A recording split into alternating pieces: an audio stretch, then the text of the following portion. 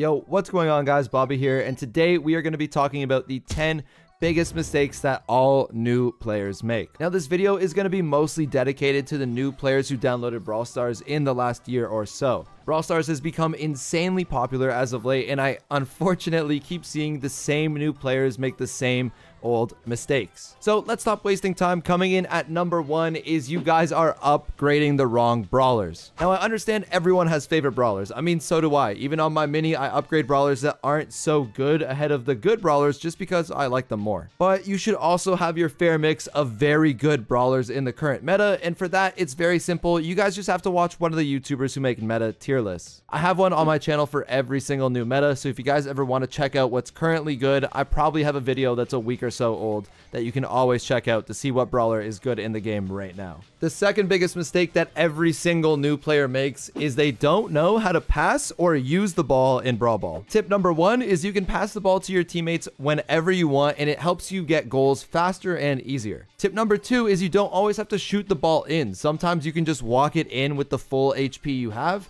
You don't always have to go for a long range shot. Number 3, you could use your super to super kick the ball and make it go even faster and further. And 4, you should just never give it to the other team. You should always make sure it's in your corner or with you at all times. Coming in at number 3, we have not joining a club. It's really important that you don't play this game alone. It's a 3v3 game. Yes, I know there's showdown, but at the same time, it's a lot easier to play the game if you have friends to play with. Now, if you want to play alone, sure, that's how some people want to play the game.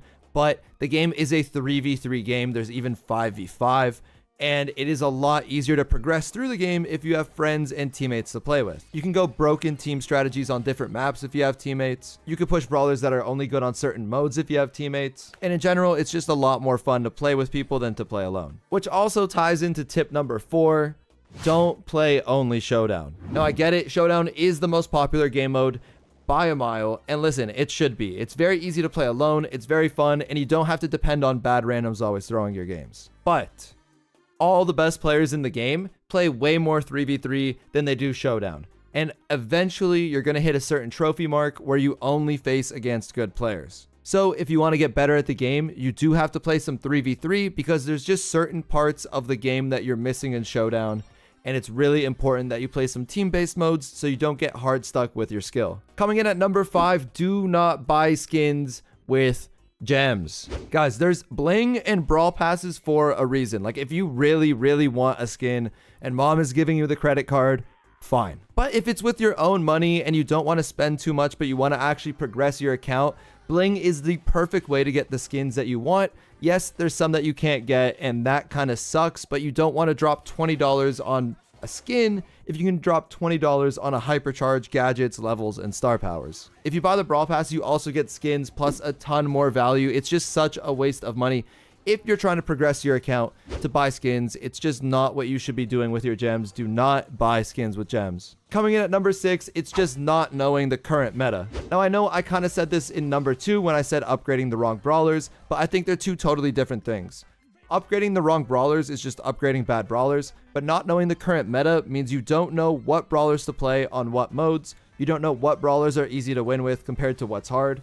And this makes a really big difference when it comes to pushing trophies. Again, though, I make tier list videos basically every month about what brawlers are good and what brawlers are bad. So if you ever want to know what's good and what's bad, you can just check out my channel and there's always going to be a video there. Coming in at number 7, we have upgrading only one class of brawlers. Now, I get it. Some of you are sniper mains, some of you are tank mains, some of you are thrower mains. And of course, unfortunately, some of you are Edgar mains. But if you want to be able to push a lot of trophies and play on a lot of different maps, you want to have different classes of brawler upgraded. Me personally, I really like snipers.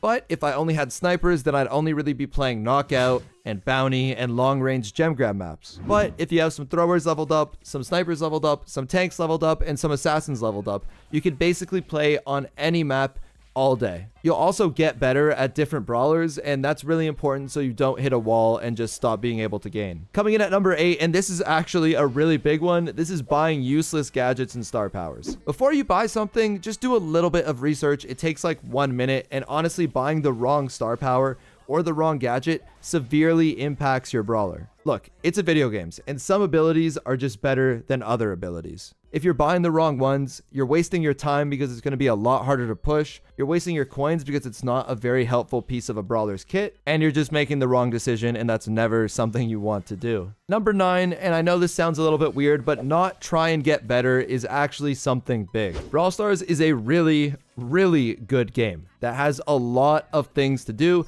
as long as you're not me who's completed the entire game. But what you don't want to do is only play Showdown, or only play Throwers, or only play one little specific thing, and then you're not able to gain trophies any other way. Because no matter what, you're always going to hit a wall if you do that strategy, and you're not going to be able to gain anymore, and you're not going to have any more fun with Brawl Stars if you're not gaining. Try and change it up. Even if you're not gaining as efficiently for a little bit, I mean, you're still getting better at the game, you're learning about the game, and that's very important in the long run. And tip number 10, we have: do not die with all the gems. Now, I know what you guys are thinking. Wow, Bobby, you're so smart. Don't die with all the gems. Guys, please, think for a second. How many times have you played Brawl Stars and your Primo with 10 gems just jumps into their spawn? Or your Fang with 10 gems tries to super up? Like, it's not that difficult, but people need to hear it. If you have 10 or 8 or 9 or 7 gems, guys, that's what you need to win the game. Do not go running down into the other team's spawn. Stay on your side, let your teammates pick up the rest of the gems, and be patient and win the game. Stop dying with the gems, my randoms, please. That's going to be it for today. I hope you guys enjoyed the video and the 10 tips for new players. If you are a new player and you feel like I missed anything, or if you are a new player and you feel like this video really helped, let me know in the comments down below. That's going to be it for me today, and I'll see you guys again soon.